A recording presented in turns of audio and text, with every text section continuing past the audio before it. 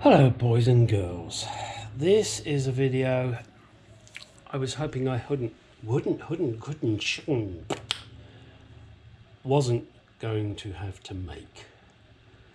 As you know, I'm rebuilding water pumps, and I initially ordered my water pump rebuild kits from Moss.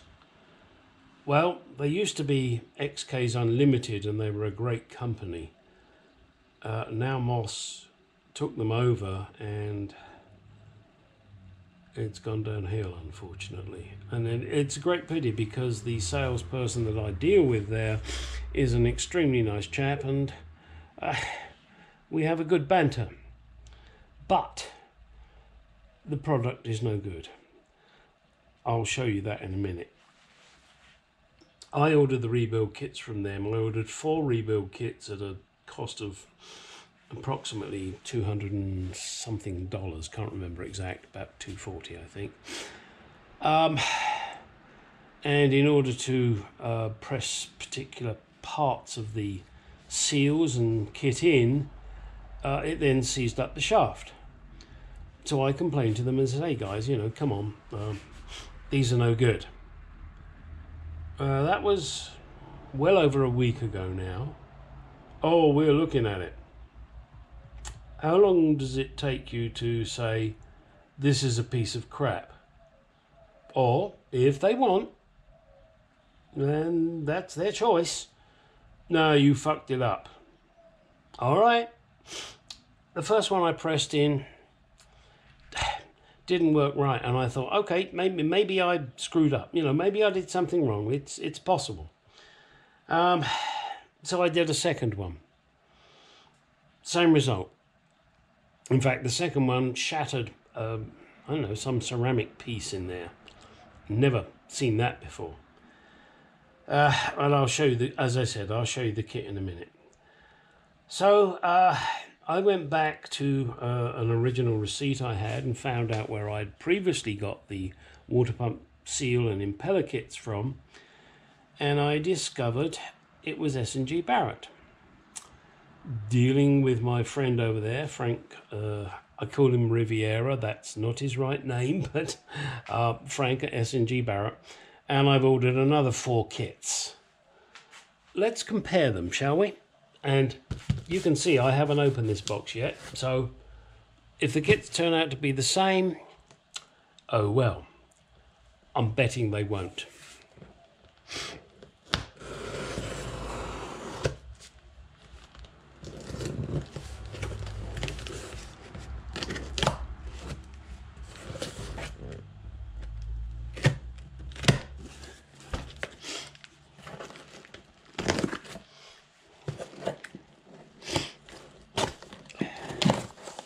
And hopefully I have some other parts in here too that I ordered. Ooh, look, bubbly stuff. Yes, isn't that fun? Sorry about the interruption there. That was the director, or better known as the wife. Important news for going back to work for her. So let's have a look and see. What have I got here? Ah, my little... That's for one of the water pumps, a new grubby screw. And here are the water pump kits. Now look how neatly it's packed, how everything's nice and flat, the gasket's not bent over, and there is this lovely seal in here, and also the impeller is solid here. There's a reason I'm pointing this out. You'll see in a minute. So, this is one of my nice new kits. Oh, what is this? Oh, this is my brake kit. That's really nothing to do with this particular video. So, let me see. I have 4 kits in here. Let's just move this to the side and show you the kits next to each other. So, this is my S&G Barrett kit. Why don't I open the bag so you can see what's in here? Note, the gasket is actually in its separate bag. The impeller, very nice, solid. The seal again, nice little bag. Beautiful. And of course, the shaft. And we all like a good shafting. It's even got part numbers on it. How excellent. Now, let's go to the kit that Moss supplied. As you can see, it's in a padded bag. Okay, yeah, okay. Was remarkably small. Look, here's the gasket.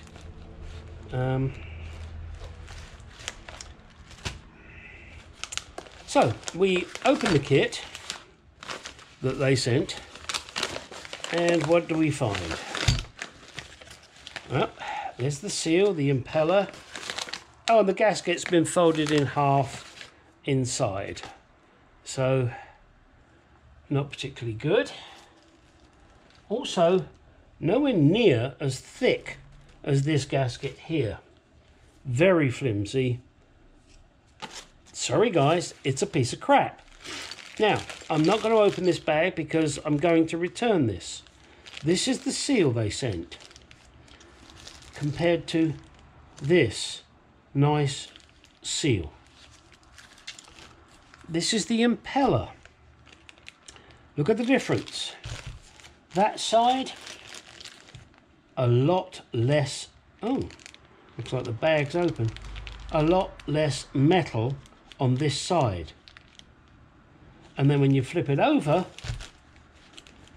again, less metal. This, to my mind, I'm no expert, is a much better impeller. Pretty close to the one that was original. Let me put this seal back in here because otherwise they're going to bitch when I return it. And I'm still waiting for them to say I can return these. So I will be, after this video, contacting my salesman. These parts. Now there's another little interesting feature. You see there's a little hole there. That's for that grub screw to go in. Does this one have that hole? No. For some reason there's a ridge on there. I'm not quite sure why that's there. And look at this is, I'm sorry. I loved XK's Unlimited. They were great. But I don't know what that was. This is crap.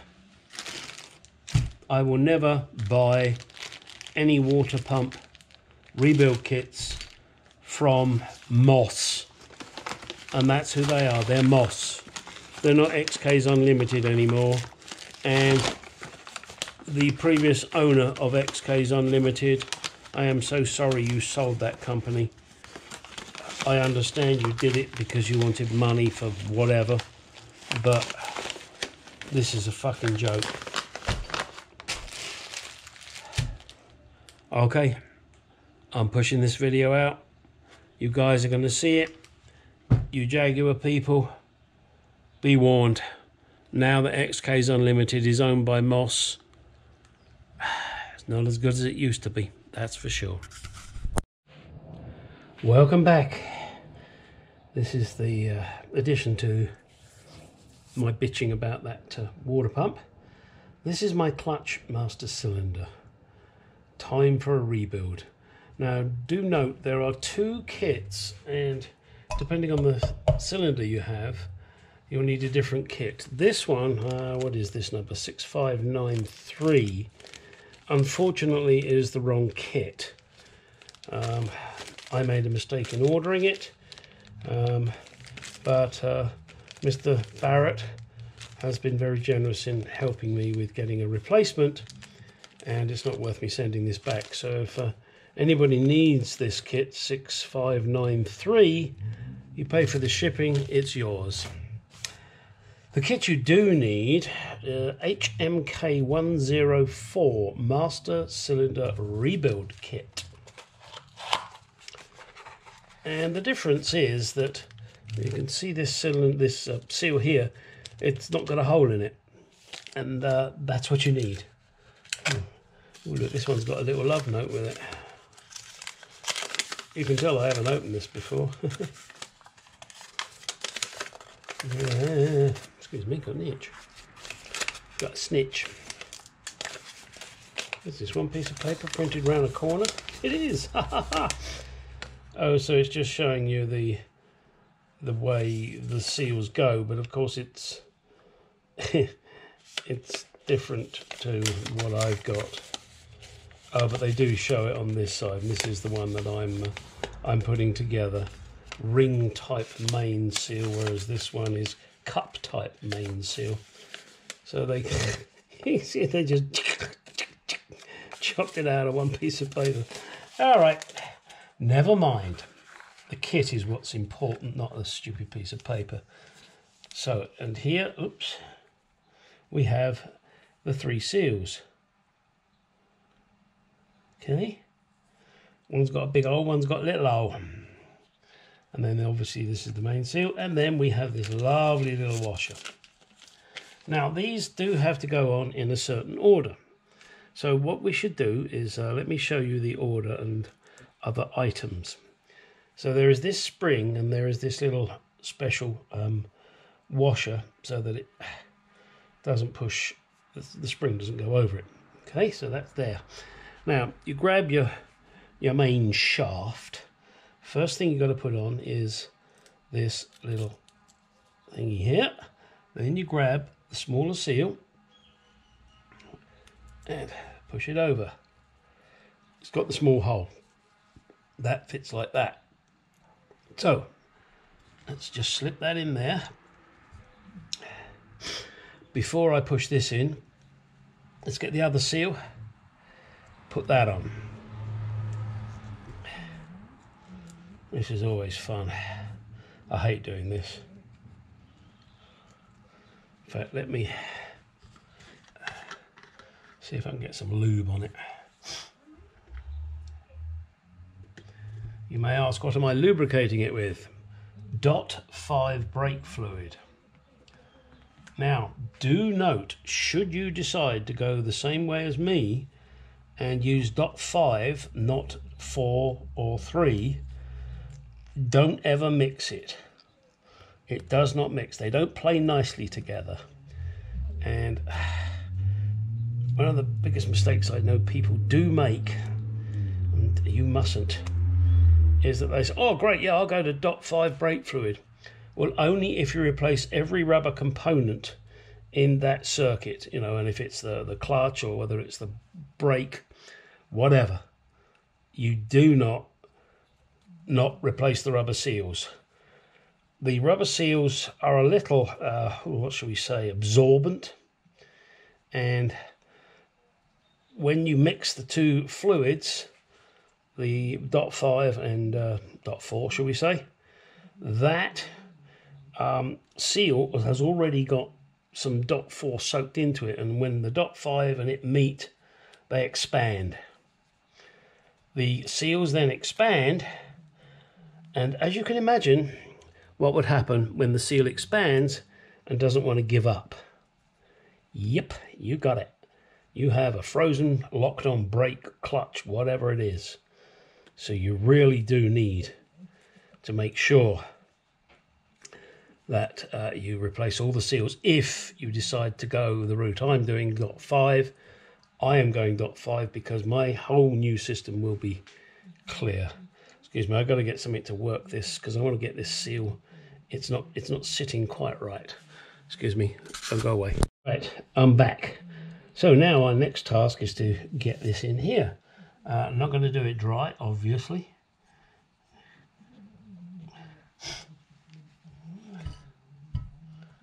This is the fun job.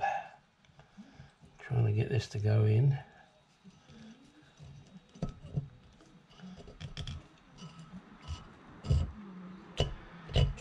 And that feels a little dry, so what I am going to do is just pour a little fluid in there. Oops! Came straight out and squirted on my hand. Ooh, don't you hate it when that happens? Alright, so now let's get some on this seal up here.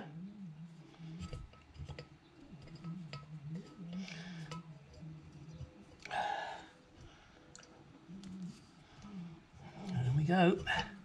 As careful as she goes.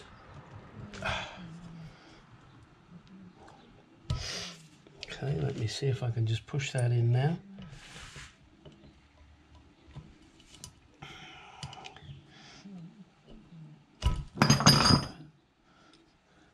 Drunken car parts. This is not easy, guys. You're fighting against that spring.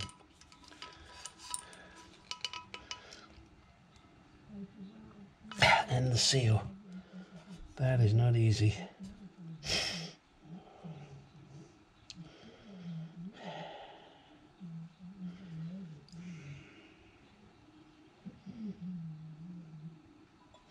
Just trying to make sure it's going in straight.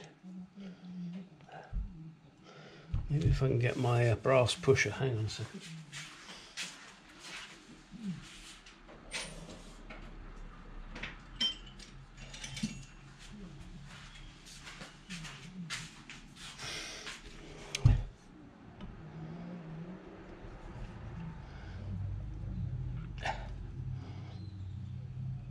That doesn't feel right.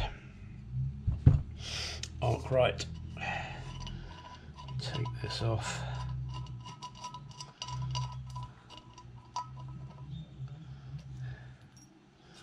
I'm going to push that out again. Maybe I need to lube it a bit more.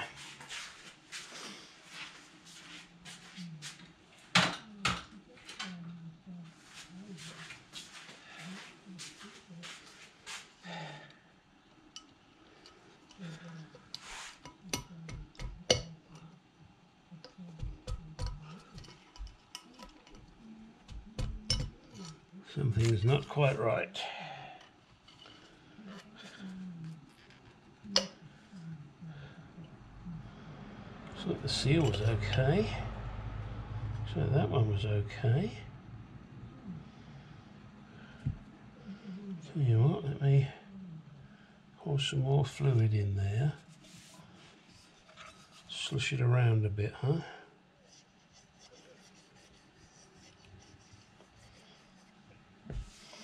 So let's try again.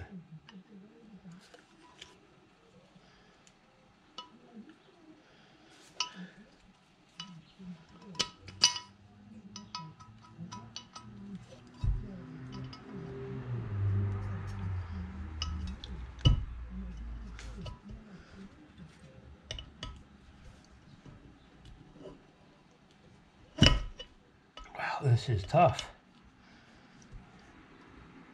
I didn't expect it to be that tough. Maybe I've got that seal on the wrong way around. I don't think I have. Look. No, I haven't got it on the wrong way around. But that way around, of course, it's tough to get in. Don't really want to use a hammer.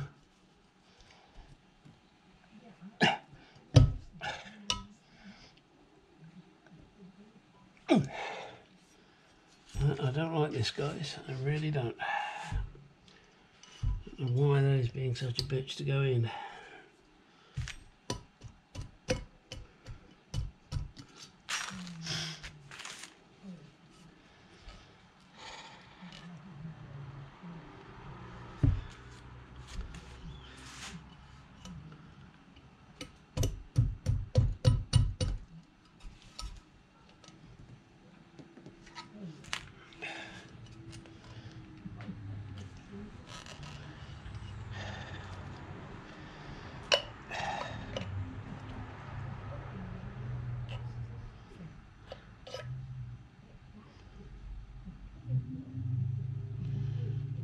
Got to get past that ridge there where the circlip goes in, and that's the problem I'm having, is it doesn't want to go past that. What could I do? What could I use? I need some kind of rubber grease that's not going to be affected or affect the brake fluid, clutch fluid, whatever you want to call it. See, is this moving okay in here? Yeah, that's moving fine, so it's nothing to do with that. It is purely getting that seal in. Maybe I need to pull it up more somehow. Give me a sec.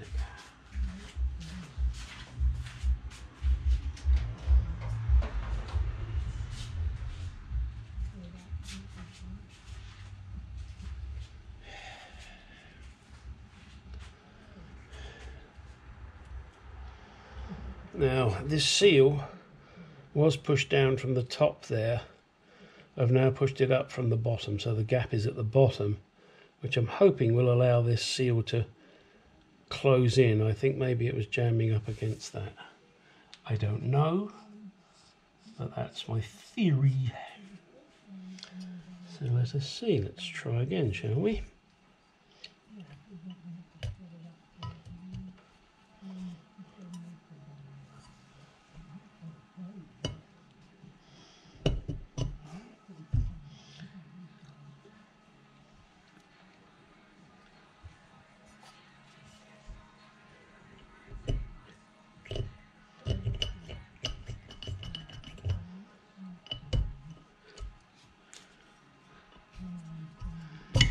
Yeah, that was it. So do note that. Future reference. Okay. Get your circlip loaded in your pliers, ready. Because now this is where you need 3 hands. And also you need a brain. I haven't got one of those, so I'm going to have to just do it myself.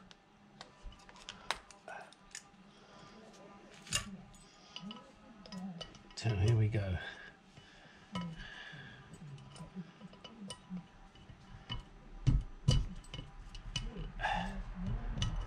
Push that in. Grab your circlip pliers.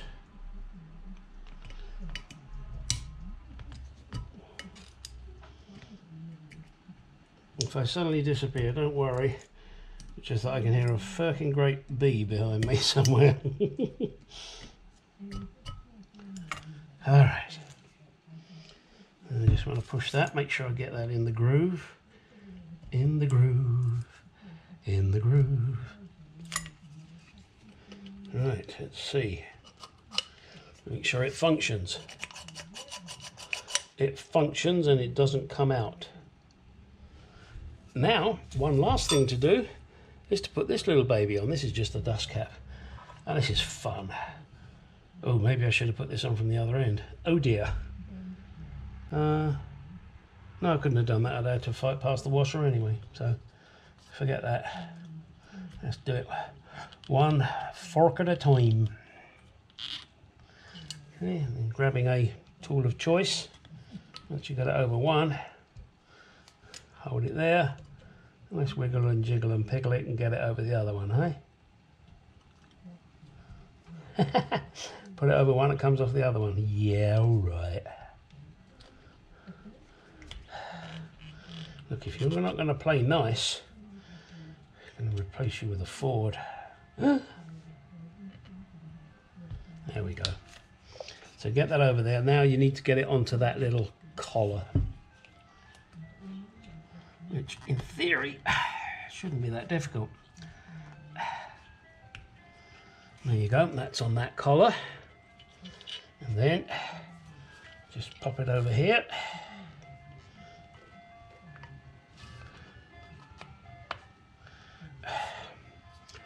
And there we are, assembled. Well, almost, hang on. Do note with these you've got a big washer and a small washer. Sorry, there's an ice cream van outside. Do you like an ice cream?